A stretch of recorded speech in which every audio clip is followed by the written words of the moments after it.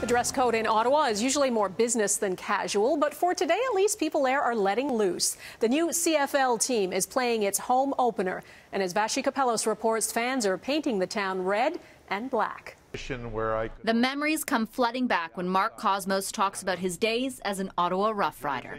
We had a great team. We had a working team. Cosmos was the team's captain back in 1976 when it won the Grey Cup. That's him hoisting it. It would be the last time an Ottawa club won the Cup, and 3 decades later, the CFL closed shop in the nation's capital. Cosmos was so upset, he used poetry to convey his emotions. Have you ever walked in sorrow, alone and wondering why the game you loved for so very long would wither up and die? It's been 8 years, but football here is back. Tonight is the Ottawa Red Blacks home opener.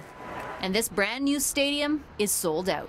Go Red Blacks, go! Woo! But while people are certainly excited to have football back in Ottawa, that's not the whole story. It's about the bigger picture and the optimism surrounding the Canadian Football League.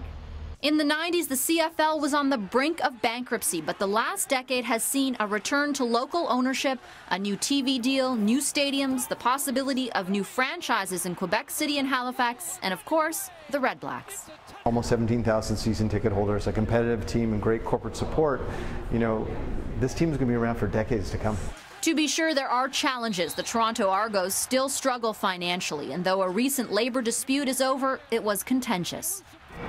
But taking in Ottawa's new stadium, sports writer Howard Bloom says overall the CFL has never been stronger. What's so great about the Canadian Football League? It's Canadian. And now that Canadian League once again includes the capital city.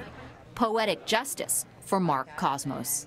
Surely it's a dream I'm in, for no feeling like the one I've shared was ever meant to end. Vashi Kapellos, Global News, Ottawa.